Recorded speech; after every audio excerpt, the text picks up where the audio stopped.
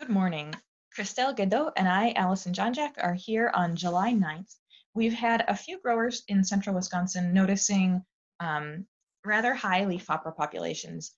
And leafhoppers are always going to be pretty much in every bed. Any sweep that you do, you'll find one or two.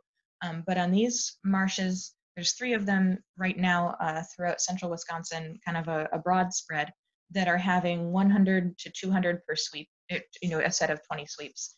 And so we wanted to go over if you're seeing populations of anything in those levels, we want to make sure that you know what that is and how to address it. So I'm going to show some of the feeding damage that's associated with having these really high leafhopper numbers. And so you can see this is a vine that I picked just as bloom was beginning. And you can see if it notices where I'm pointing in that hooked leaf in the middle. The leafhoppers, use their piercing, sucking mouth parts at the bottom of the leaf, right in the vein where the sap is really sweet. And I'll go through a couple of pictures. Here's a microscope view of that same thing. Here's the necrotic tissue where the leafhopper has stolen the good sticky carbohydrates that your plant was going to use. And then a few newer ones showing what that looks like when they're more developed. And then again, when we have those very high numbers, the damage across a lot of the new growth. So if you are seeing enough leafhoppers that you're seeing damage like this, we want to make sure that you have a little bit of background to go on. So Christelle, can you talk about what we might see pre-bloom versus post-bloom if you have high numbers like this? Sure. So I guess I will start by saying what we mean a little bit about high numbers. What we're talking about is about 100 or more in a 20 sweeps. If you get 10 or less than 10 or 20 in a sweep, that's not a lot because like Allison said, leafhoppers are ubiquitous. They're in your backyard, in your grass, they're everywhere. So there's nothing to be alarmed by if you see leafhoppers hopping around. What becomes a problem is when you see a lot of leafhoppers, but then you see the associated damage. And what we have is that in pre-bloom pretty much is when we have the nymphs, so the immatures that don't fly, and they're the ones that feed the most. The adults feed less. And so they're the ones that are going to be causing, and that's a picture of a nymph that Allison has here, that are really causing the damage by feeding on the plant xylem for the most part, but it can also feed on other tissues like the phloem and that, so that they can feed a little bit on everything. What's very noticeable about leafhoppers, and you'll hear that from all cropping systems, is that because they feed on the sap, they can also transmit a lot of diseases. And we'll talk about that a little later. But that's what makes them also economically important, is depending on what they're vectoring, they might become even more of a problem than just that feeding damage. At this stage, what we've seen is the feeding damage caused by the nymphs pre-bloom that can be quite extensive if you have those high densities, and should be taken care of primarily at pre-bloom, because that's where the products that we have overall, not in Cranberry, work much better on the nymphs than they would on the adults. At this stage right now, we're post-bloom or during bloom or towards the end of bloom, but now we have adults. And so the products that you can use now are really not going to do as well of a job as they would do on the nymphs. Products that can be used if you have those very high numbers, but I would suspect you would know already by now if you do have that, would be organophosphates such as diazinon or lorsdan, and carbamates such as 7. So some of those like diazinon you can still use now if you need it to come back, but you're not going to have the efficacy you would have pre-bloom if you had done that on the nymphs. And I'm again just going to show a few photographs here. These are adults collected in one of those central Wisconsin marshes. And here's kind of a to scale picture if you're not zoomed in. And then this was another microscope view of a nymph from earlier in the season. So the nymphs can be, depending on what instar they're at, they can be various colors.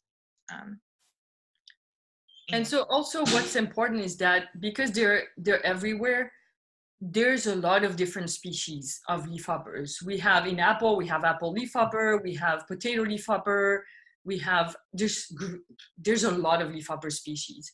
And so at this stage, we don't really know which ones we have, but we've also worked on trying to see what kind of leafhoppers we have that are causing the damage. And so maybe, do you think we can talk about that now, Allison? Yeah, absolutely. So one thing that is difficult about leafhopper identification is that you cannot tell what they are when they're nymphs. Speciesation actually takes dissection of the adults so that you can tell the difference in their reproductive parts. So that you can't tell in a nymph because they don't have the reproductive parts to be able to identify. So we've had to wait in these infested beds to send in some samples. One of the two have not come back yet. One of the three does turn out to be the blunt-nosed leafhopper, which, Christelle, do you want to give us a little background on why that's a concern? Yeah, so you might have heard of blunt-nosed leafhopper over the years. It's the leafhopper, and I forgot the Limentri vaccini, something like that. That is the vector for false blossom disease. And so that's one that we've had to deal with in the early 1900s that caused a lot of problem in New Jersey and on the East Coast with the cranberries, because that false blossom disease is caused by the phytoplasma. And there's a very nice publication that Patty McManus put together a couple years ago that is available on the UW Extension Learning Store. And we will share that again in the newsletter so that people can take a look at it again. But this is the blunt-nosed leafhopper is the one that's known to vector this phytoplasma. And if you look a little more into the disease, it will kill your vines. So it's really something that is problematic. The breeding programs that were starting in the early 1900s were to combat the false blossom disease and the preference of leafhopper for the different cultivars. And they came out with Stevens and other cultivars that were showing resistance to this disease. So we do know that there are differences in the different cultivars, though we don't know what they are at this stage, because of course, nobody has looked at that since very recently that we started seeing the blunt-nosed leafhopper again. There has been a resurgence of them on the East Coast, in Massachusetts, in New Jersey. They have false blossom disease, and I'm sure you've all heard about that. And they have blunt-nosed leafhopper. In the last 2 years, between Ocean Spray and some projects we had, because we were worried, and we had some kind of, Patty McManus was seeing false blossom in Wisconsin, we looked in what we were sampling and didn't find last year or this year any blunt-nosed leafhopper. Doesn't mean that they were gone. We have them here. It's not like they were eradicated, but we weren't seeing them, and they're pretty easily treatable with, like I mentioned, the organophosphates or carbamates. And so we've been looking at that to see if there's a possibility that we have this vector for false blossom disease. And the results that came back this week from Allison and David Jones at Ocean Spray really show that we have blunt-nosed leafhopper. So if you want to go back to the picture you have of all those adults, these really show, they're hard to tell. I mean, if you don't know and if you are worried about high numbers of leafhoppers, send us those samples. Sorry, my phone's ringing. You're good. Go ahead and send those samples to me, and I can kind of triage them and send them up appropriately. In order to get the best insect samples for insect identification, if you can collect them in a baggie after you've taken your sweeps, collect them into a baggie, and then take them back home and kind of put them into a little pill bottle or something that you've filled with ethanol or rubbing alcohol. And then in order to mail them, pour off the extra alcohol and put cotton balls in to absorb the extra alcohol. Yeah, and rubbing alcohol is totally fine. And we have PJ Leash is our insect diagnostician. Ocean Spray, they've sent some to Leafhoppers experts, but that was because we're looking at nymphs. Once we have the adults, it's a lot easier to identify them. Go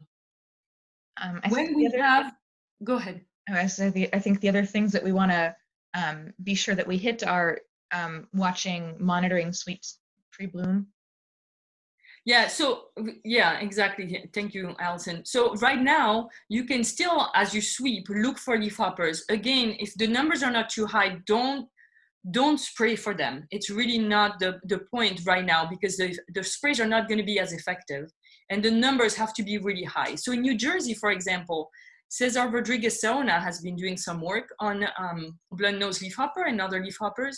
And what they recommend there, where they do have false blossom, is number one, there's no economic threshold because we don't know how many of those leafhoppers are actually carrying the vector, are carrying the phytoplasma.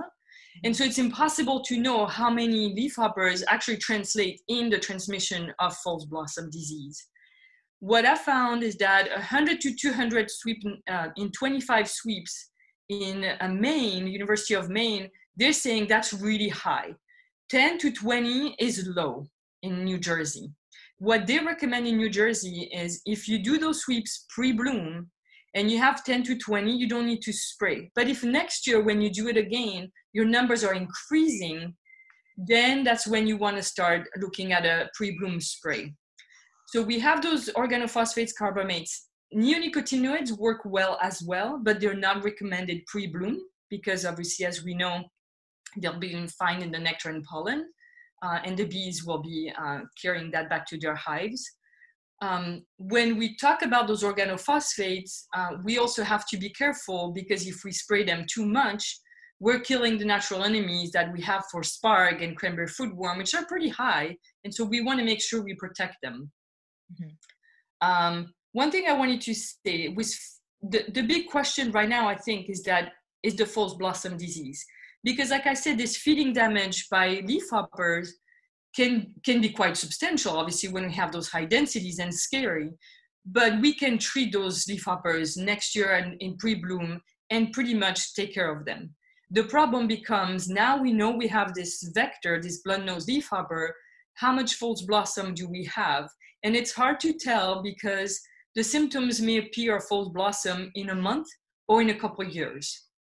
So it's really hard to see. And again, we'll share the pamphlet from the extension publication from Patty because it has pictures and it really shows you the witch's broom and the aborted flowers and all the description of that. And it's really nice. So there are things like that we still have a lot of questions and we don't know how widespread that false blossom disease is. And so from a blunt-nosed leafhopper standpoint, we're still at the point of looking at high densities is what we're worried about from a feeding damage standpoint at this stage.